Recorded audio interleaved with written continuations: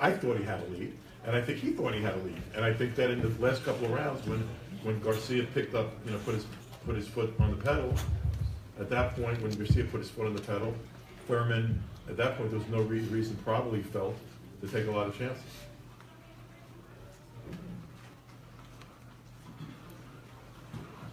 There were a lot of close rounds, so it was a tactical fight.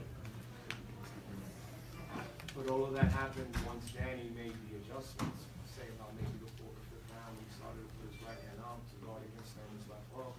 It seemed like he came lackluster after that. And I looked at the punch. I don't have it in front of me. I wish I did, but when I was running back to get here, I passed the CompuBox guys and I saw the punch stats, which I was really curious about in the fight because, and it was pretty much Danny's output was pretty consistent for like the first 8 rounds, nine rounds really, and then he turned it up in the last 3. Like you saw, noticeable, like the punch stats were very similar, like for most of the first 9, and then he turned it up in the last 3. And by that time, I think probably, I'm guessing the other guy thought, I got a big lead, I don't need to mix it up.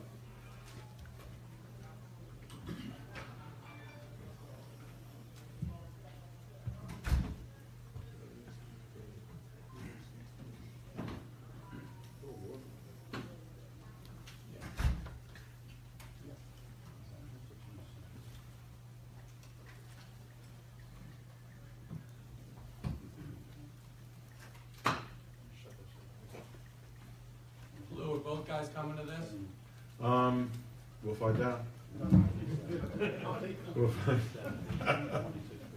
We'll find out.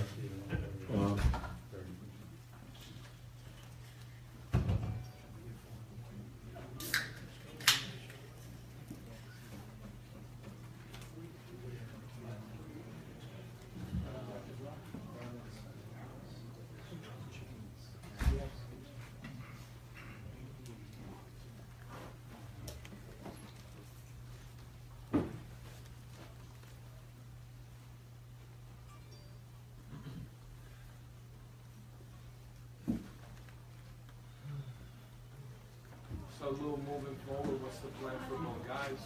Where do you go from here? I mean, it's a little early for that. The plan for here is to come back April 22nd and do Porter and Porter, and continue,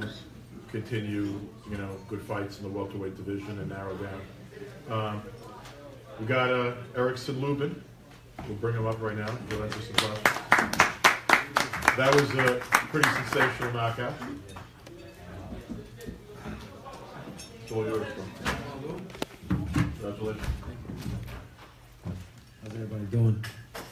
I'm excited to be here, walking away with the knockout in the mandatory spot.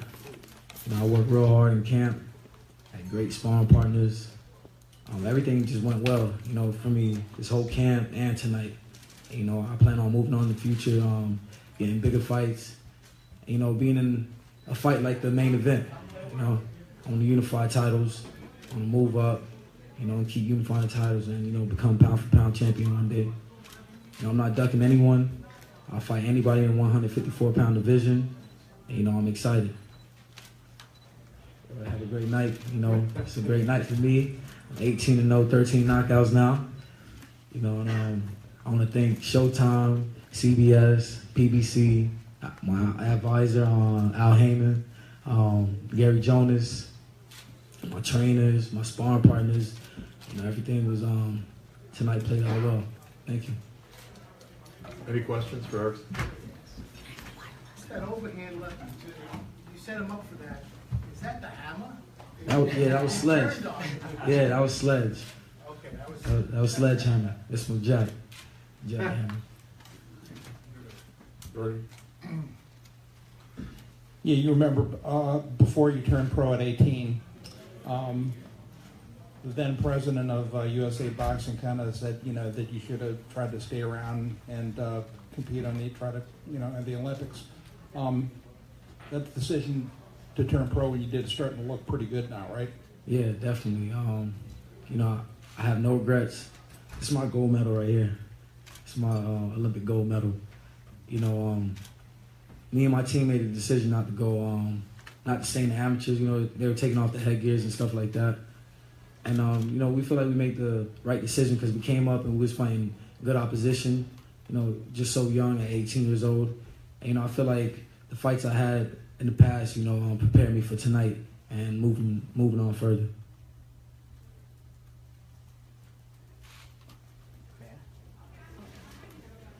First of all, you're 21 years old. You're an impressive young man. So congratulations to you and your team for your sharp young man. With regard to dealing with taller fighters, Cotto was a taller guy, and that most of the guys that you're going to deal with at 154 are going to be taller guys. How do you make the adjustments with the taller guys like the Charlos? Just setting them up. You know, I kept using my jab, I kept stabbing them to the body.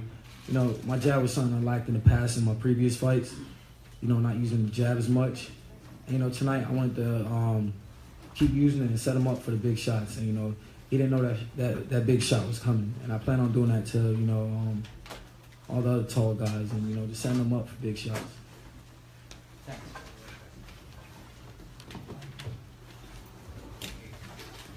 Erickson, what do you think maybe you showed people tonight who had never seen you fight on CBS? I showed them, you know, I could box. I could go to rounds too, but, you know, it ended early, but, you know, I showed them I could box, you know, and use my jab. Because, you know, I heard commentators before telling me, you know, I'm not using my jab enough. And, you know, I'm just telegraphing my shots and winding up for the big shots. But, you know, I used my jab pretty well tonight. I feel like that's what I showed everybody. People love knockouts. What do you think they thought of the finish of the fight? Well, I mean, yeah, I think they enjoyed that knockout. You know, I got a lot of love for that knockout tonight.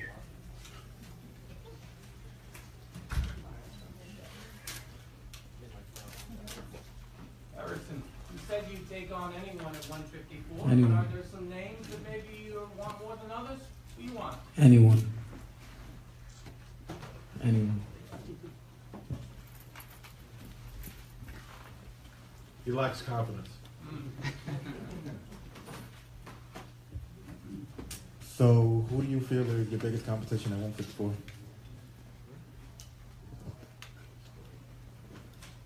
I couldn't answer that. I couldn't answer that. Is it Demetrius Andrade? No.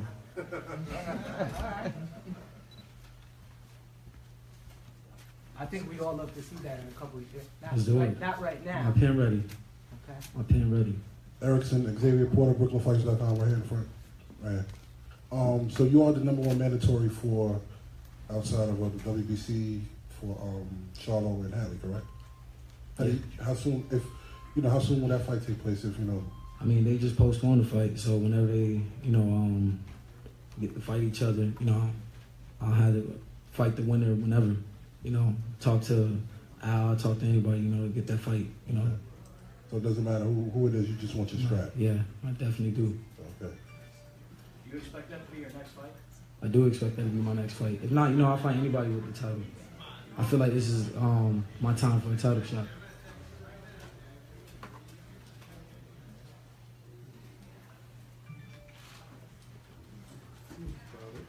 Did you see the main event? I did. What did you think of the fight? Keith boxed real nice tonight. You know, he was the quicker man. He was in and out.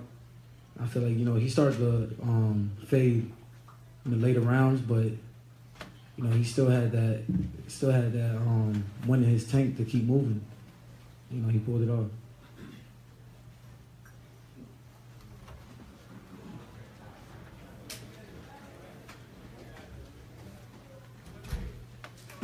That's it. Thank you, Eric. All right, thank you very much.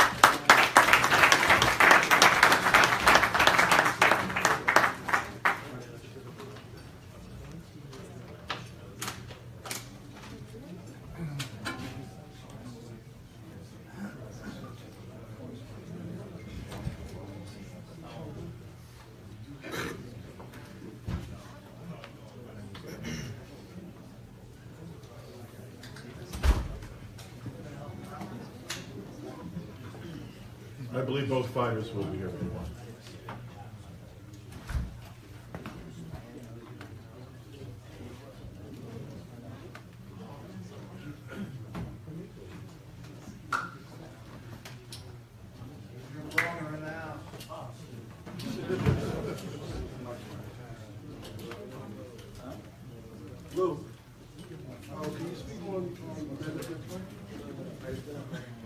Amanda will fight in late April.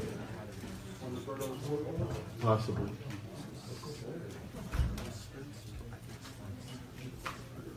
She could also possibly fight on the card that's going to open the National Coliseum for boxing. One of the two. I think she was talking about eventually having a mixed martial arts. No, I think she wants to be the first woman to win titles in 5 weight classes. So what she's aiming at now is a world title fight at 118 pounds. Do you think she might try that? I hope not. I hope she won't have to. I hope she's making enough money in boxing she doesn't have to try that.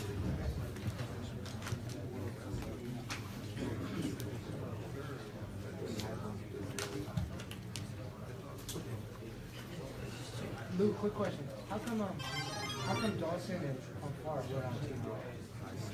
Gotta ask Showtime. It's a good fight. It's good names. Well, first of all, you really, like, just on a 2-hour scheduled show, you don't have time for 3 fights. And start with that.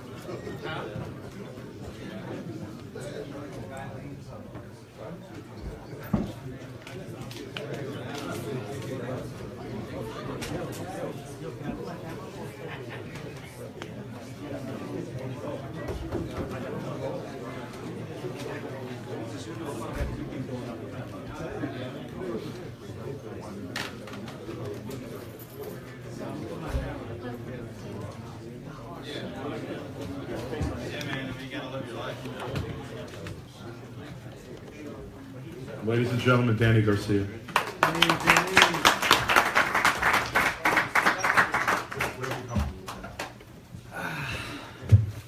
Thanks to media, for coming out after enjoying a great fight. It was a tough fight. I came up short in the decision. I thought I pressed the fight. I thought I did enough to get the decision, but only one judge had it my way, and it is what it is. True champions bounce back. I take my defeats like I take my wins. It's a learning experience, and it is what it is. What can I say?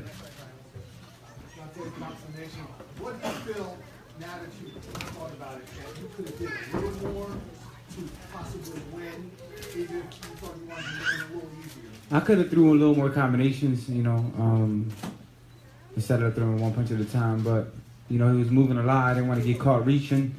I thought it was better to, put a lot of foot pressure on him and try to close the distance and land some shots, which I did. But, he had a good game plan. It is what it is. Danny, did he do anything better than you expected him to, or was he about what you expected? I expected that. I expected him to come in there and box, try to load up on some big punches. I took his best shot. He never hurt me, and maybe that's why he's moved even more after that. But, it is what it is. He won the fight, split decision, and the only thing I could do is bounce back. Danny, were you surprised he came out fast in the first round? Were you expecting that? I kind of thought he would, I expected it. I thought he would try to jump on me. I'm a slow starter, so he probably tried to jump on me early, but he landed a couple clean shots. I took the shots good, and I came back. Danny, it looked like he either faded towards the last 2 rounds or gave them up. Do you think you got hurt, or why do you think he faded or gave the last 2 rounds up? I don't know. I know I was going to fight to the end. I always fight to the end like a true champion. I don't know. Maybe he did get tired. I was getting stronger as the fight went on. I felt like I started to control the pace of the fight, even though he was landing some good counter punches and moving. But I thought I did a good job. What about his punching power? How would you measure it up with like some of the other guys that you've been in the ring with, like Tisei? Yeah, he's strong, but it wasn't enough to hurt me or something. He landed some good punches. I would say he's more fast than strong. Do you still think the same about his body? Do you think his body is he weak in the body or? Yeah, I hit him with a good body shot. I forgot what round it was. It was like the 9th or something. Yeah. He walked back to the corner. He kind of leaned in. So I hit him with a good body shot. He got the break. He weathered the storm. So I'll give him credit. What was going on in the corner towards the end of the fight? Last couple rounds, did you feel like you had a lead, or did you feel? I thought it was close. I thought it was close, and that's why the last 4 rounds I just put the pressure on him and try to throw punches and cut the ring off. And that's why I thought I won the fight, because I closed the fight off like a true champion. Danny, 2 questions. 1, how hurt were you in the first round? And the second, you made an adjustment in which you were keeping your right hand up to protect yourself against Thurman's left hook. I would say about in the 4th or 5th round. Was that something you saw, or was that something that your dad told you? He was a good shot in the first round. I really didn't. It didn't hurt me. It woke me up, because I'm a slow starter sometimes. So, but he made a good shot. It didn't hurt me like I was dazed and on. But I just had my dad told me to tighten up my defense. Because he's jumping in with the hook. So I try to stay in the pocket and wait till you came in to land some shots. How did your dad take the decision? He's upset? My dad's always upset. But,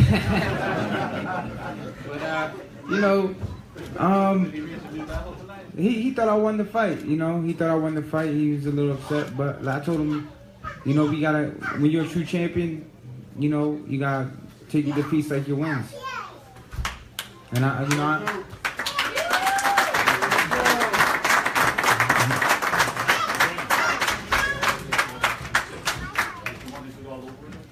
I would love to do the rematch. But we'll have to see what happens. Hey, Adrian, was he everything that you expected? No, you can't win a fight running, bro. He hit Danny with a good shot in the first. It was a good shot. Danny sucked it up, came back on the second, was there in front of him. Then he ran all the way from the 6, 7, 8, 9, 10, 11, 12. How you win the fight? You gotta be kidding me, brother. This is a sport where you gotta do contact with the fighter, with the person in front of you. You just can't run. It's like when Lara and Canelo they fought. The same thing, and they gave it to Canelo for being the aggressor. You know what I'm saying? I'm not being a sore loser or like that, but if he would have beat, he would have had won, then I'd say I'd take my hat off and say, good job, champion. But you can't beat it. You can't win. You can't be a world champion like that, bro. You just cannot. And I'm not being a sore loser. I'm just disgusted right now with boxing right now. I want really Danny to retire today. I really want him to retire. Rematch, no, because we don't believe it. The only one we ever gave a rematch to was Morales. I don't think we should get a rematch with him. We should start all over if Danny wants to do it. But the advice I give him as a dad, we no stepping stone to nobody. We ain't no stepping stone. We'll let the new unified welterweight champion, Keith Thurman, say a few words.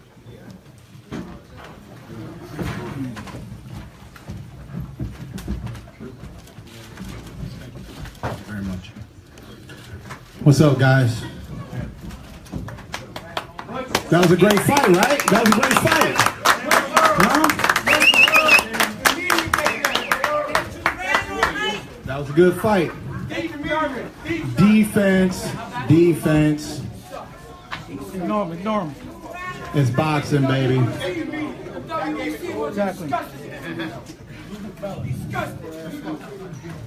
Keith, was that the game plan coming in? Is that what you were going to do? You use that severe mobility? Look, man, I told him ahead of time. You fought Khan. He could box. You fought Matisse. He could punch. But you never fought somebody that can box and punch at the same time. Now, people forget that boxing is a sport. And sports are scored on a point system, right? Now, fight fans love to see a tremendous fight. And sometimes when you come to a boxing match, you do get that. You get what you want. You get what you desire. But sometimes you see boxing. Boxing is an art. I finessed my way to victory. I told you that my defense and my accurate punching is what made me victorious. It was a small margin, but it still made me victorious over Sean Porter, okay? Danny, we believe that we took a big lead. We hit him with big punches early on, and he had this awkward movement about him. He had this awkward way he wanted to counter me. I was aware of his counters. I told you guys that he throws wide.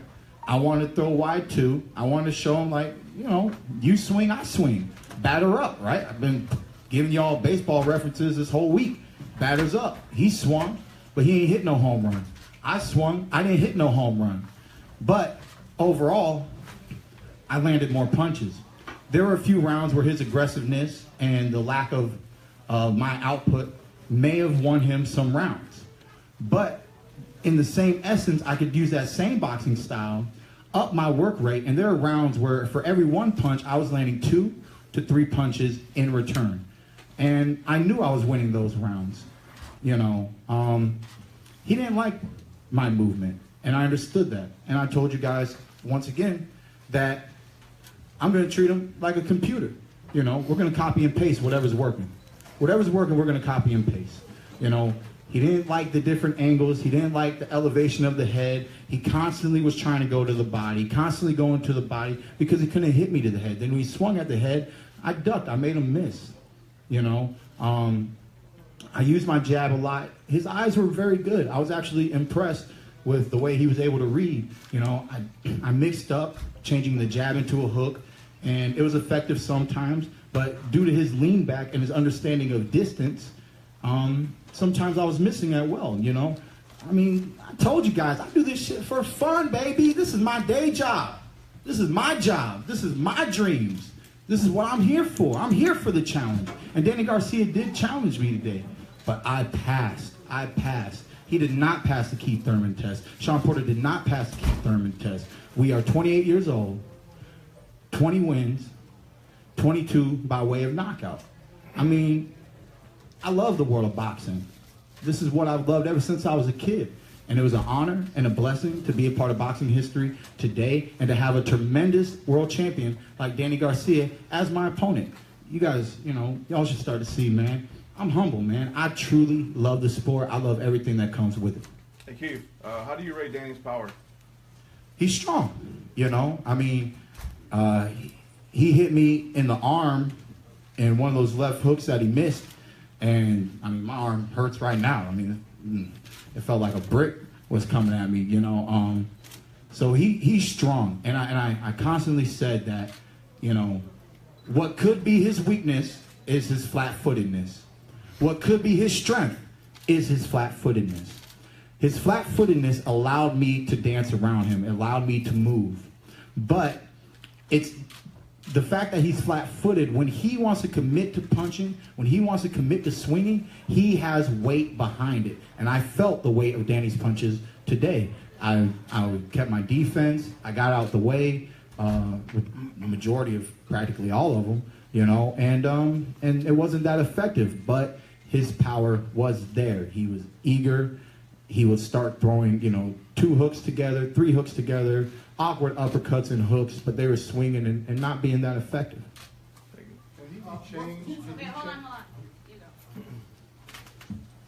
Can he be changed, or is that how he fights? You know, Adrian Broner calls it the no-look left hook. Can a trainer come and change that about him? Because obviously he was exposed tonight, I guess. I think he has changed a little bit, you know. When I was backing him down, he was hopping. He was doing a little bit of the side to side, pull back, smother me, hold me. He had technique, man. He had technique, but I had superior technique, and I was able to read his technique, you know. But ultimately, it comes down to who lands the most punches, who's the most accurate. You know, I knew there were times where my hands were up, right? He's throwing a 1-2, and I have to think to myself, that didn't hit me, but it looks good for the judges. It didn't hit me, but it looks good to the crowd. You know, am I winning this round because he did that? Am I winning this round? I don't know. You got to take that in consideration, Keith. You haven't gotten a knockdown yet. You haven't got a real ultimate spread that puts all eyes on you and on your damage, you know. I was check hooking him, you know. I was landing straight right hands to the body. I was landing short uppercuts here and there. I was landing more of the combinations when combinations were thrown. I mean, it was a nice night of boxing, in my opinion. Thank you. Straight back. Congratulations on the victory. Thank you. My question is, when you apparently took your foot off the gas a little bit the last couple of rounds, and saw some of the comments that Dan made in the ring that he was okay with that also. The way that boxing matches are scored oftentimes, that has many times in the past cost fighters victories where they may be ahead and they ease up and it costs them in the end. Did that at all enter the thought process of yourself or you, Dan? And why? Because you know how risky it can be to do that in these kinds of fights. You guys got away with it, I guess, tonight. But, you know, it seemed like it might have been able to possibly cost you at some point. I mean, it cost a few rounds, probably. I mean, it's probably why the one judge made it a split, right? I mean, we didn't win unanimous. This is probably the first 12-round fight of my professional career where it wasn't a unanimous decision, right? So, you know, you're correct in that sense.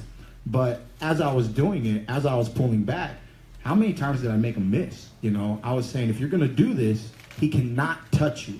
The more he does not touch you, the less credit he gets, no matter if he's more aggressive, no matter, because you have to assess scoring blows. I got here late. I didn't hear everything that Team Garcia had to say, but he mentioned the Laura fight, right? And Laura was very defensive, and Canelo was very active, and it's not like Canelo's activity was highly superior, but like I said, man, when a fighter has his hands up and he's blocking, but the other fighter does throw a 1-2, and it kind of pushes him to the left, throws him off to the right or whatever, it does have an effect on the judges, you know? So if he did that, you know, I try to at least think to myself, you got to get a little bit back in this round. You got to get a little bit back in this round. You got to push at a few moments of this round. There were times where my movement, Danny didn't like the movement, right? He stepped back into the middle of the ring. What did Keith one-time Thurman do? Step right up. Step right up. I wasn't sitting in the back like, nah, man, come chase me. Nah. As soon as he took off the gas, I got right in his face because I just wanted to be awkward for him, you know? I mean, we did what we had to do to win tonight, and we try to do that each and every time we fight. All right, well, now that you have this victory, it's a great weight class. You have 2 titles now in this weight class. Fights will come to you, but in your mind, I know you want to fight the best guys, but who do you want to fight in your next fight? To be honest, you know, I'm not sure. You know, his father said no rematch. Danny might want a rematch. Fans might want a rematch. Who knows, man? There's a lot out there, but real talk, real negotiations, I have no clue, man. I want to keep giving you guys some great fights, right? I mean, I produced 2 back-to-back. Those who really are in the sport of boxing knows that there was an opportunity for me to take a mandatory that we did not have to really address at the end of the day, you know. And another reason why was because that's not the fight that I wanted. I can't say what I want right now because I got what I want. So right now I'm going to sit back, reflect, and I will be stepping back in the ring sometime later on this year. I'm not going to do the whole one-fight performance. We didn't have, it's unnecessary, but we're going to have to see what manifests. There might be some form of a rematch fight. There might be some form of a stay busy fight, and then there might be a great fight in the near future because the welterweight division is a great division, and you know the motto stays the same. I got to I'm not afraid to let it go. If you can beat me, beat me. Okay, speaking of great fights, Kell Brook is going to fight Errol Spence. Would that be a fight that interests you, the winner of that, and then the next fight, they would fight you? You know, of course, that's a great fight, and fighting the winner is important. But when will it manifest? I don't know. How eager of the manifestation? I don't know. Do I want to see 3 world titles strapped around me? Of course I do. Do I want to see 3 world titles strapped around any one of the welterweights in the welterweight division? Yes, I do. Why? Because Keith One-Time Thurman is not just a boxer, but a boxing fan. And the world of boxing deserves history. We live a life to make history. Countries, nations. I mean, Trump is president, people. Come on. History, okay? History. Barack got in office, 2 terms, history, all right? So it's been a long time since we've seen an undisputed champion in the welterweight division, right? It will manifest. I just can't promise you guys a win right here, right now on this podium today. Keith, congratulations. We appreciate the historic perspective also. Looking back at the round 1 and 2, they were so different. You know, round 1 you seemed to jump on him and you were offensive and seemed to hurt him quite bad at what it looked like. And round 2, you took a totally different approach by moving back. Can you just talk us through what happened and what was going through your mind between those two, that switch? Testing the waters, man. You know, I mean, it's my job. It's my job, you know? I mean, and when I show up, I'm the boss. Nobody gets to tell the boss, you know, exactly what to do. Luckily, I got a great advisor, Dan Birmingham, right? But it's my fight, baby. It's my fight, you know? And eventually, I wanted to show him, you know? I wanted to do what Ben Getty always told me to do when we fought in the amateurs. You know, reflecting on this fight, I told myself, this is a national tournament. You and Danny used to compete all the time.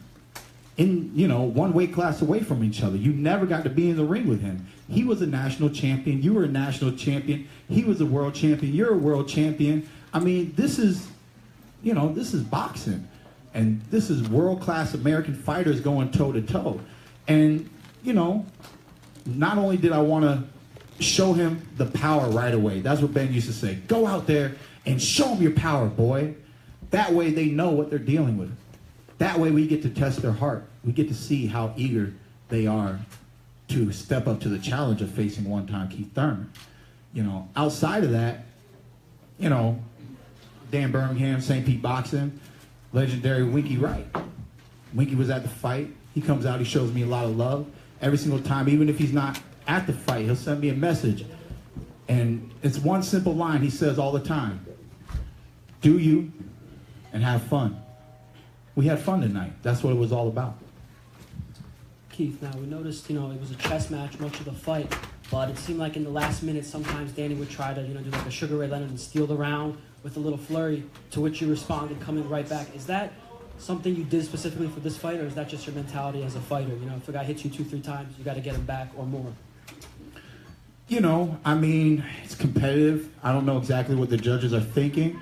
And of course I don't want him to be able to steal the round. If he's trying to steal the round, I want to steal the round. You know what I mean? I mean, it's a fight, you know. And I wanted to see, you know, how much energy he had, what his strength and conditioning was like. And, you know, I mean, he was ready. Sean Porter was ready. And Keith Thurman showed up tonight, ready. Keith, he said he wasn't hurt in the first round. What is your response to that? Okay. Okay. I have a question for Dan. A question for Dan Birmingham. Dan, how would you assess Keith's performance tonight? I'd give him an A+. I'd give him an A+. All right, this is the last question. Here. Last question. Keith, how hurt did you think he was in the first round, and did you think you were going to be able to stop him? I thought we definitely opened up his eyes really quick. I felt like there was an ability, but, you know, the extra punches weren't being landed. He was doing a lot of pulling back, you know. He was taking a little bit off of some things. But I startled him. You know, I came out a little aggressive, maybe more aggressive. It's easy to shock a fighter off bat because they don't understand your speed. They don't understand your power. They don't understand how to time you just yet. You know, and I think that's how I was able to get Danny Garcia in the first round.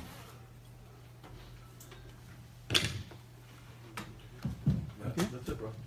All right, thank you guys. Thank you so much.